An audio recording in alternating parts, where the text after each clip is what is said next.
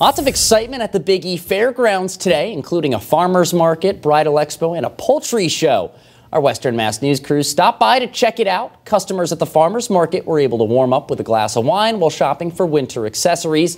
The bridal expo at the Better Living Center, full of gorgeous gowns, formal wear, and a fashion show. It's also the largest wedding and bridal show in Western Mass. Very nice setup there. Attendees were able to enjoy live music and entertainment, all while taking a look at ice sculptures, floral designs, and food samples from banquet halls and caterers across the region. Last, but of course not least, the Northeastern Poultry Congress, which was free to the public and gave customers a chance to look at stock for sale at the show. Super exciting on that.